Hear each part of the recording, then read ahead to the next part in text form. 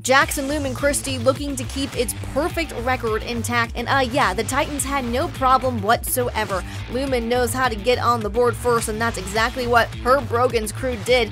Walker Plate gets the ball in his hand and he explodes, takes it all the way for the touchdown. Lumen Christi up 7-zip.